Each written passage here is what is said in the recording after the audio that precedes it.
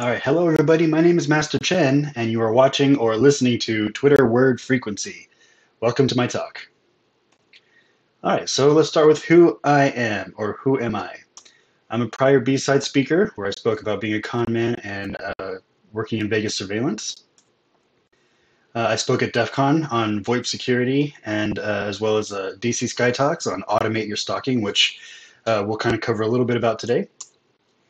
And most recently, the Recon Village in the last few years, where we talked about Stalker in a Haystack, URL shortened by any other name, which was last year, and then, of course, this year and this talk. Just, it's virtual now. You could find me at Chenbox. That is my handle on most social media, so feel free to follow. All right, so let's get into this, and let's start from where we are at this point in time, and that I think that'll help us understand where my mindset is when it comes to this talk. So, of course, I started with Automate Your Stalking, where I was digging into my Twitter research. This is bad, and we learned that during the DC Sky Talks a couple of years ago. So the following year, I did Stalker in a Haystack, where we figure out how to not be stalked, or at least we can detect cyber stalking, and that was good. And now I've gotten recently into political sports betting, or market speculation, which is part of the story, and profiling. I mean profiling like social media profiling on different accounts. And of course, I do have a degree in psychology, so all this kind of wraps up into where we are at this point. So these 5 pieces are what kind of has gotten around this research here. So about this talk, I'm going to start with the original goal and how I came up with what I was researching at that moment, why that failed, and why we move on to what it is currently now as I'm presenting this, and what I would like my current research to be in the future. So before we get into all of that, though, let's talk about caveats and disclaimers and warnings. Oh my. I'm bad at that. Anyway, first caveat or first disclaimer is, for those who have followed my work before, you know that I've said IANAL or IANUS, which is I am not a lawyer and I am not a stalker. I'm going to add something new to that because I am very new to the whole data science thing. I've only recently gotten into using pandas and scikit-learn and NumPy and all these different data analytics tools. So I've added INADS. I am not a data scientist. I'm not a lawyer, I'm not a stalker, and I am definitely not a data scientist, but I'll try my best. So this project is a work in progress, and I'm hoping that after I explain kind of what we're doing here today, that maybe I can get some help from the community to further this project, or at least now that I've defined the basics, I can continue and make this something very strong. This is a neutral tool. I'm not building what I'm building today for stalking purposes. This is just a tool. You use it how you want. But of course, as always, I'm not going to be held responsible for what you do with my research.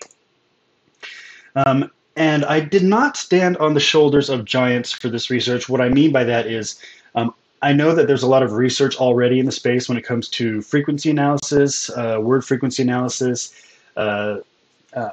sentiment analysis, NLP, not neurolinguistic programming, but natural language processing.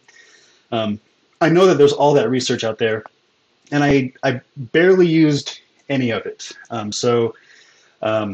would like to integrate that later, but I just want to let you know that for this particular talk, that was really not used. So it is definitely a work in progress. All right, so again, for those of you who know me, I'm not a sports guy. I've only recently gotten into hockey, and I've always been a UFC fan. But other than that, I'm not a sports person, so I've never been into the sports book. But there's one thing I know about being in Vegas for my entire life is that there's a sports book for every market. It doesn't matter what the market or what the speculation is. There's a sports book for it, or a betting market for it, and that's kind of where we start our story.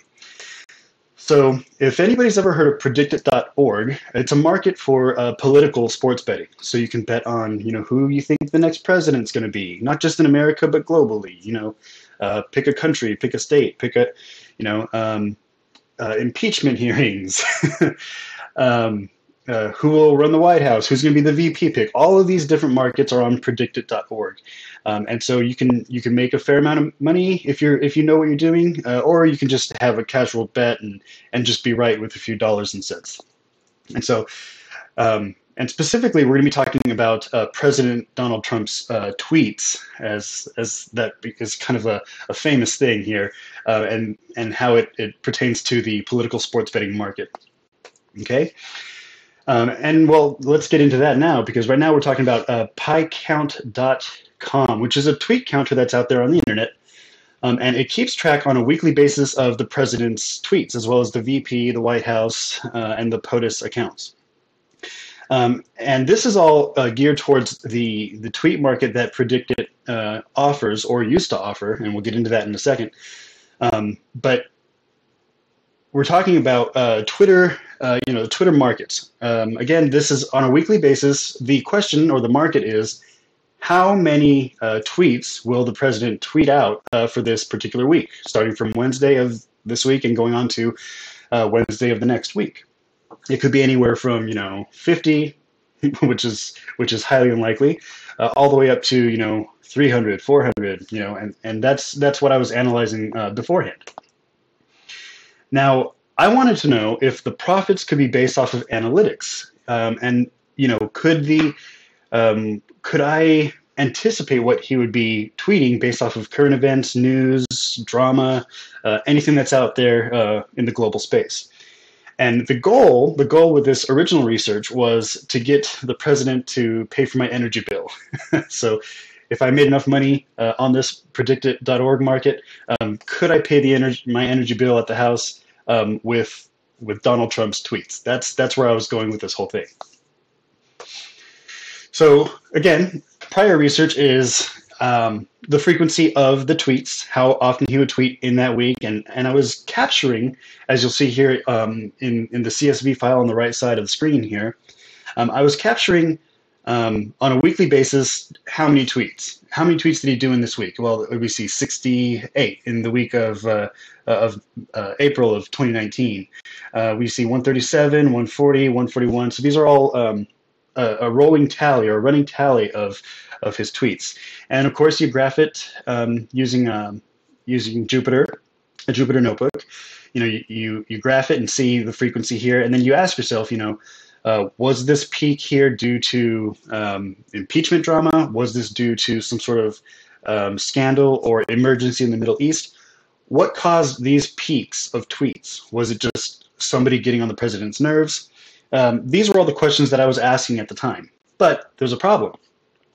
Predictit.org actually stopped their tweet markets. So while Predictit is still around, they no longer offer you the ability to bet on tweets. And so all of this research has kind of just stopped, so they changed their offerings. They started to offer other markets that just weren't working fast enough. These other markets aren't resolving on a weekly basis. And so my profits slowed to a halt. And so because of that, this whole project that I was working on as far as tweet frequency, it kind of took a back burner. And I kind of forgot about it for a couple of months. But it got resurrected. And so the project lives, and I'll tell you why. So I tweet on a regular basis, and I tweet very vague things. And that's on purpose, I would say. It could be a Zen of the Day quote. It could be something obscure or just something that's on my mind, right? Because that's exactly what Twitter is used for. You post something just because it's something that you're thinking about, and then you just let it out there. It's not always political. It's not always socially driven. It's just a thought that's on your mind. Well, I had one of my followers kind of get a little bit offended or had a little bit of ruffled feathers here with one of my tweets. And so he kind of got mad at me and, I wasn't being political, but the vagueness of my tweet allowed this particular person to project their political ideals on my tweet. So I thought about that for a while, and I could have gotten mad and you know gotten back and forth with him, but I didn't. And instead, like I don't get mad, but I will turn you into research, and that's what's bringing us here today. So again, the target projected their beliefs on me and the meaning of my tweet, even though there was no correlation there. There was nothing to draw conclusions from. Okay, and so blindsided by rage, meaning that I had no idea that this was going to be happening. But I asked myself, could I have seen this coming? Could I have predicted that maybe what I tweeted would result in a certain outrage from not just a certain demographic, but for maybe specific people? And this is still the work in progress. So who are we targeting with what we're working with today? Well, as stated in the last slide, we're working with political opponents, or we're talking about political opponents, and not because we're trying to be political, but just because this is a use case for what we're doing here. This is a scenario. Corporate marks. We could use what we're going to do today for spear phishing, or maybe password lists, or some sort of targeted execution of an attack.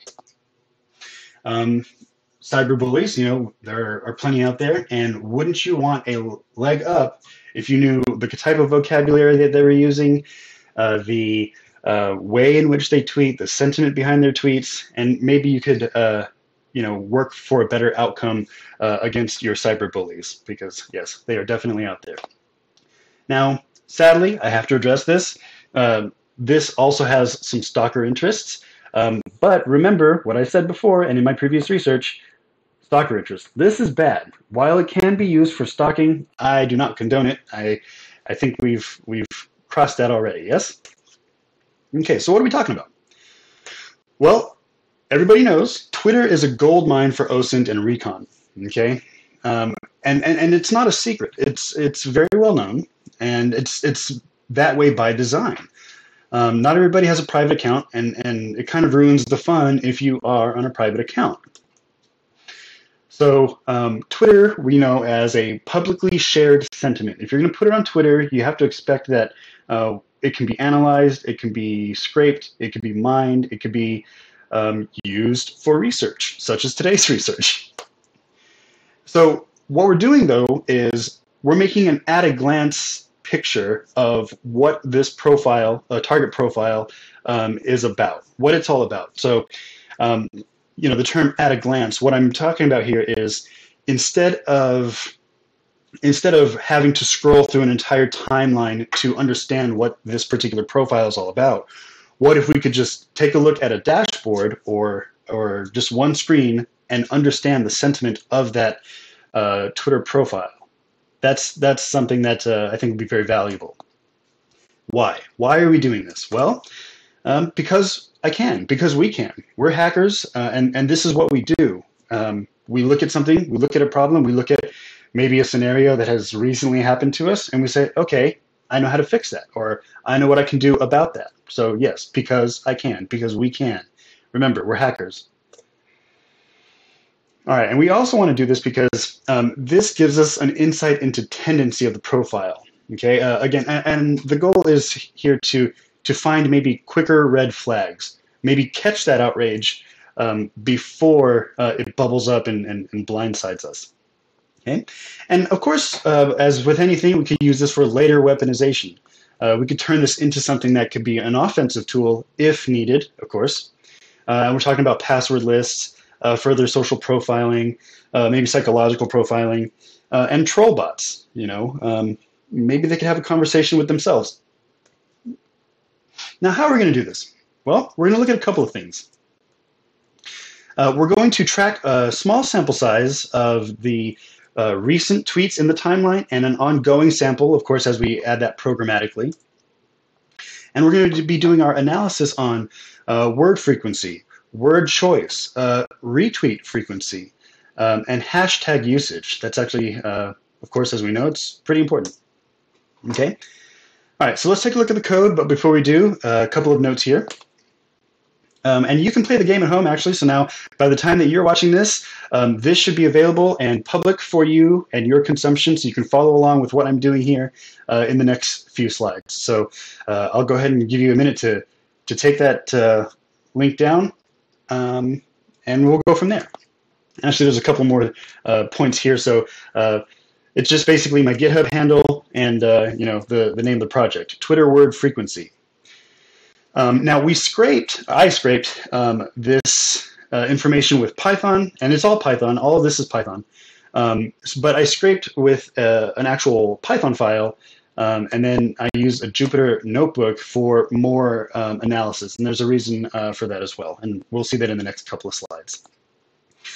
In the background here, you'll see a code snippet of the actual script, which pulls the timeline. Now, there's a couple of things here. It either checks to see if the timeline has already been saved on your machine, and if it hasn't been saved on your machine, it then goes out using the Twitter API to grab the latest timeline of your subject or of your target. Okay.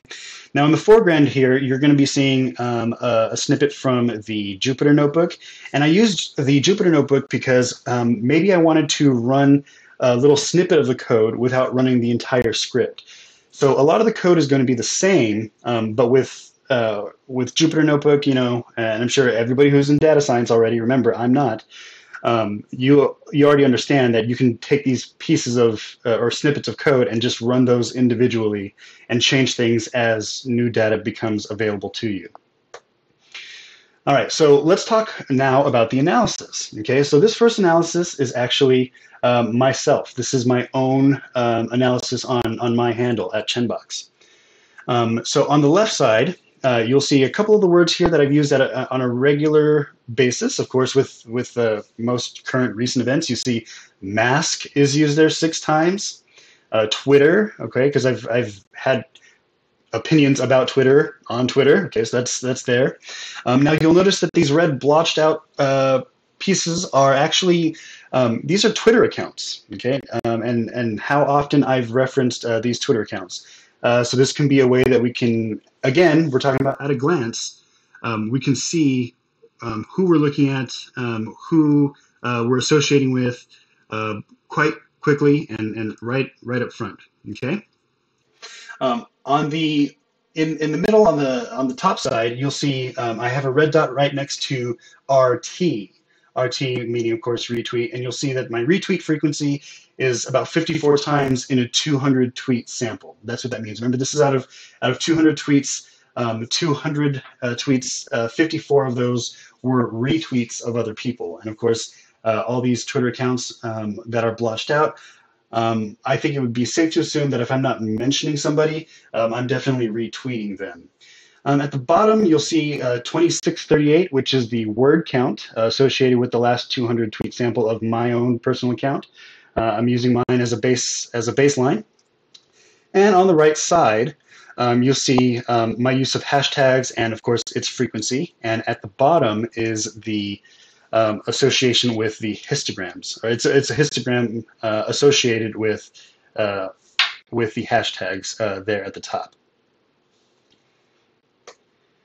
And there's my handle, so you know that this particular slide was for my own profile analysis.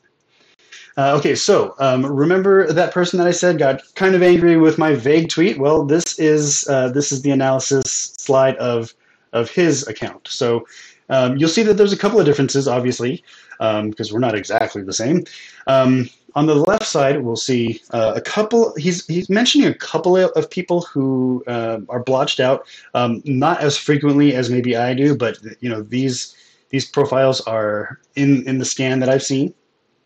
You'll see his retweet frequency is 178. So out of a 200 tweet sample, we're talking about 178 of those being retweets. And I also hit the a red dot on the word I because I was just kind of curious as to see how often somebody is using I in a sentence. I'm sure that there's a psychological profile based off of the use of that word, right? And at the bottom, we see the word frequency, 3788. I know that there's math that we can do on this word or on this word count as far as calculating, the types of words that we're using, how big they are, how small they are, etc. And another interesting thing about this particular analysis is the histogram on the right side indicates that this particular individual only only uses a hashtag once, like one and done. So I found that to be interesting. Again, this is for the at my target. This is not the actual Twitter account, obviously, but I thought I had to identify it somehow. Now, lastly, I'd like to, I used myself as a baseline. This is the target's dashboard analysis, and this next one is actually President Donald Trump, and we'll see, of course, a couple of key features here. On the left, we don't see the word I. Actually, we do, but it's no more than 20 times. Now, for those of us who might think that President Trump is a little bit of a narcissist, we might be kind of surprised to see that he's only tweeted the word I about 20 times in a 200 tweet sample. At the bottom there, we see 3,400 words. So these are all kind of interesting, the same stats. He's retweeted only 96 times in a past 200 tweet sample. Of course, this piece is not so surprising because we know that he uses a lot of his own words in his tweets. But back to the left side really quick, the only blotched out account there, I don't know if anybody wants to take a quick guess at what that is. I know I can't wait necessarily for your answer, as this is the closest that we can get to audience participation at the moment. But yes, if you guessed that was his own account, you are correct. So what I'm saying here is he's mentioned himself in his own tweets about 46 times. So that might be an indicator of narcissism, maybe tweeting in the third person. We'll have to analyze further for that. And on the right side, we'll see, again, our histogram and hashtag matching. So President Trump has maybe tweeted a couple of things with hashtags, but of course, the recurring one is MAGA. Is anybody surprised? I don't think anybody is. I'm not. And actually, that would have been 3 if he didn't add emojis to that third MAGA there at the bottom.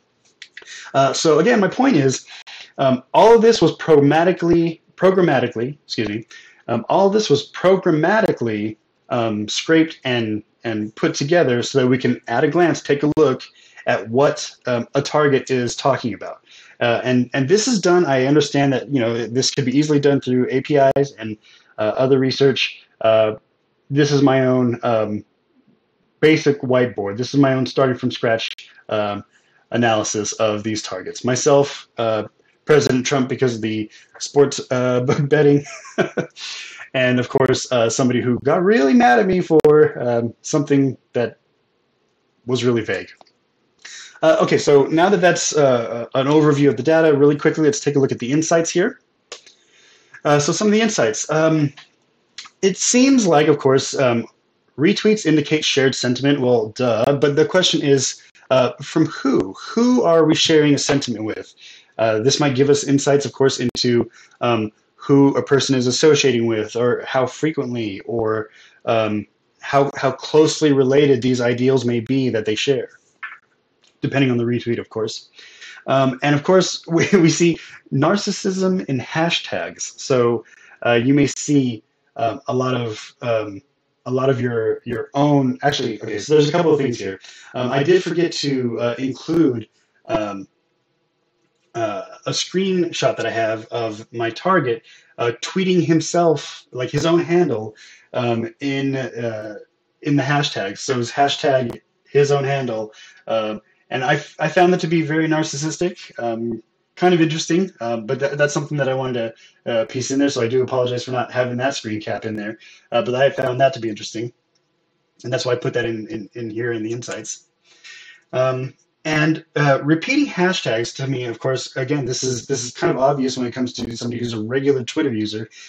It depicts brand or focus, And of course, we see that with the repeating hashtags. Um, Now, I've noticed that word frequency, the word frequency count, significantly drops off after stop words. So, I have a rudimentary introduction to natural language processing, so I understand a little bit about tokenization and what stop words are. Stop words being like in the very small words that kind of glue the English language together, right? And so again, after those words are scraped off the top, the frequency of those words of other words really drop. And of course, for those who are linguists, may already know that.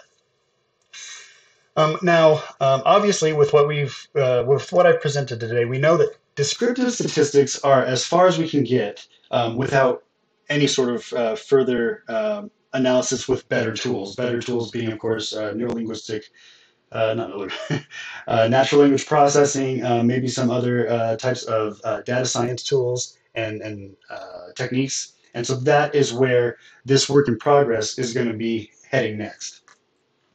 Okay, and so speaking of which, where do we go from here? Okay, well, of course, I want to clean up the data collection methods. Right now, it is pretty rough, and I'd like to turn that into something that is easy to read and followed very easily. Better data visualization. I quickly grabbed screenshots together, but of course I'd like to incorporate word clouds and other charting, maybe better charting, right? Dashboard of data, I'd like to clean that up so that, again, the whole goal is an at a glance for a Twitter analysis. Okay. Now, what can we do with this? Well, we could talk about profile scoring. So, for instance, leanings, whether it's a sentimental leaning, a political leaning, a corporate leaning. I'd like to see if we can understand that at a quick look. The potential for extremism. If somebody's getting mad at you for a tweet that was vague enough for them to project meaning onto it, then what is the potential for somebody to go kind of a little bit more off the rails? That's something else that I'd like to look at. And of course, ongoing, me being a psychology buff, ongoing psychological profiles and red flag notifications. If there's a red flag with anything that we see here in their timeline, can we detect that? And of course, I'm almost certain that there's already research out there. I'd like to continue looking at that myself and building from there. So features to incorporate, I've said it a lot already. Natural language processing, I think that'll be a very good thing to add in here. Sentiment analysis, also part of that space. A mirror bot. Really quickly, what I want to talk about there is if we know how our target speaks, can we make a bot that kind of talks to themselves? I think that would be kind of funny to watch. Hopefully it doesn't get anybody banned, but I think it'll be, again, it'll be funny to see. Just as a funny project. This is all it's just jokes, folks. It's just jokes.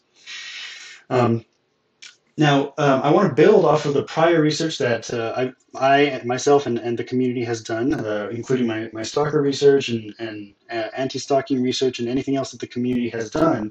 I'd like to incorporate in what I'm doing now. And even though today I've only shown 3 profiles, I'd like to do a quick mass scripted analysis of maybe everybody that is following me or everybody that I'm following, and just see what kind of results are in their timeline. Remember, these are public timelines, and of course, I don't want to hit any rate limits, so we'll do it slowly. Some future questions that are on my mind when it comes to this is, can I get a target to talk to themselves and agree or disagree? I think that would be funny. That's what I was mentioning with the mirror bot. Can a person have a conversation with themselves and disagree on their own, maybe extremist points or non-extremist points? Next question is, can outrage be predicted? That's another thing that's something that I've brought up prior or earlier in this talk as well. Could that be predicted based off of what is in the current events in the news and what's going on globally at the moment? Next one. Of course, any questions that the audience may have for me, I would definitely want to put that into this project. So to summarize, Who said nothing good came out of sports betting? I think there's some benefit here, and I'm glad that I went down this rabbit hole.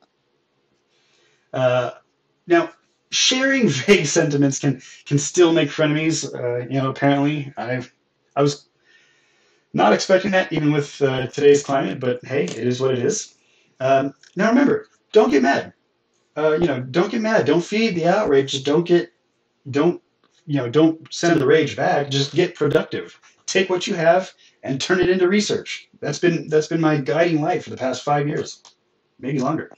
Um, Start somewhere. Like I said, this project is definitely a work in progress, but I'm going to start somewhere, and of course, we build. Okay, so fork me. There's the link again, the GitHub link if you didn't get it before. Twitter word frequency, and oh, sorry, I'll give you a couple seconds on that one. Couple more. And resources. So the top link is actually another. It's college speech on natural language processing and how that goes. And then of course, these next two links are very good. I'll let you check that one out because those are actually kind of in line with what I'm trying to do, but on a massive scale for myself. Like I'm trying to do this on a massive scale. What these last two links are doing specifically for Donald Trump's tweet account. Thank you very much. And that concludes my talk.